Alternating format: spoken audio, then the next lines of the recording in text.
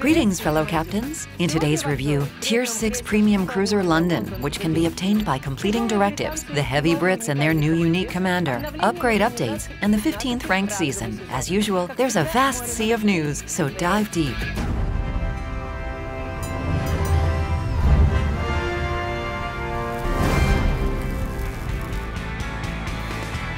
The entire branch of British heavy cruisers will become available for players to research in Update 0.9.1. A new in-game event, British Cruisers Part 2, is dedicated to their arrival. 4 directives and 36 missions provide a perfect way to earn in-game items and royal tokens. The main reward for completing the directives is Tier 6 Heavy Cruiser London, with 8 203mm guns, hydroacoustic surge, plus smoke generator and repair party, which are quite unusual for a Tier 6 heavy cruiser. Now, let's explore more details about the royal tokens. They can be obtained by completing daily missions, daily challenges for London, Cheshire, and Albemarle from daily shipments, and from random bundles in the armory. We've already prepared a new section in the armory, British Navy 2, where you can exchange royal tokens for various wonderful things. A new unique British commander, Andrew Cunningham, awaits the most persevering captains. One of the most outstanding British fleet commanders of the 20th century, commander of the Mediterranean Fleet and the first Sea Lord. His talents will come in handy for ships of any type. After scoring 2 caused flooding ribbons, the lightning-fast talent activates, which increases the speed of your ship and squadrons by 5%. Consumables Expert kicks in after you destroy 2 enemy ships, providing you with 1 additional charge for your ship's consumables. Earning the Witherer achievement will activate the 3rd talent, Sink, Burn, and Destroy. It reduces the reload time of your ship's main battery guns and torpedo launchers, as well as aircraft restoration time by 10%. Andrew Cunningham has also improved Jack-of-all-trades and aircraft armor skills.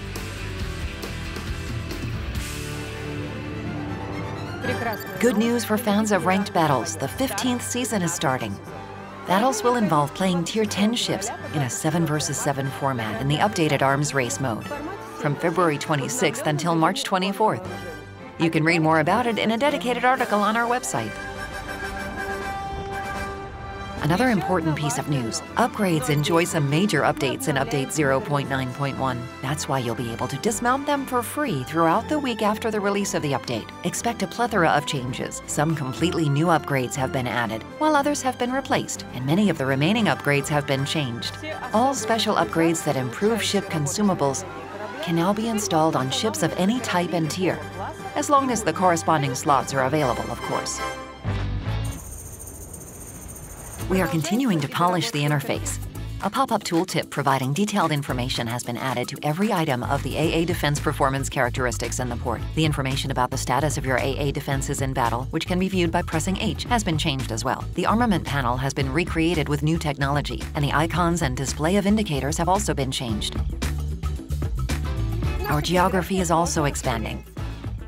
In Update 0.9.1, those playing Tier 6 through 10 ships will battle in the harsh waters of the northern seas, among picturesque islands covered with snow. The new Northern Waters map is designed for battles in the epicenter and domination modes, with 3 key areas. Some more news about the armory.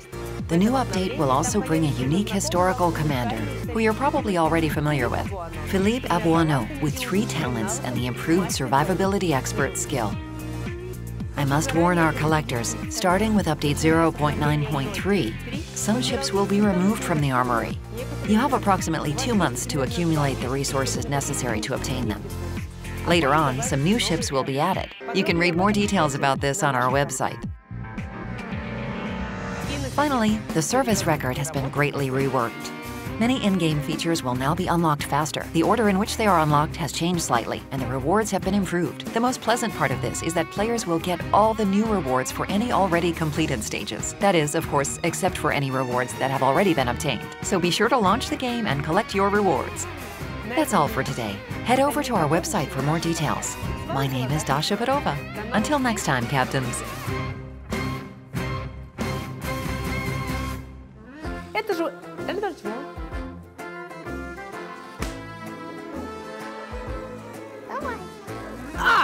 подожди.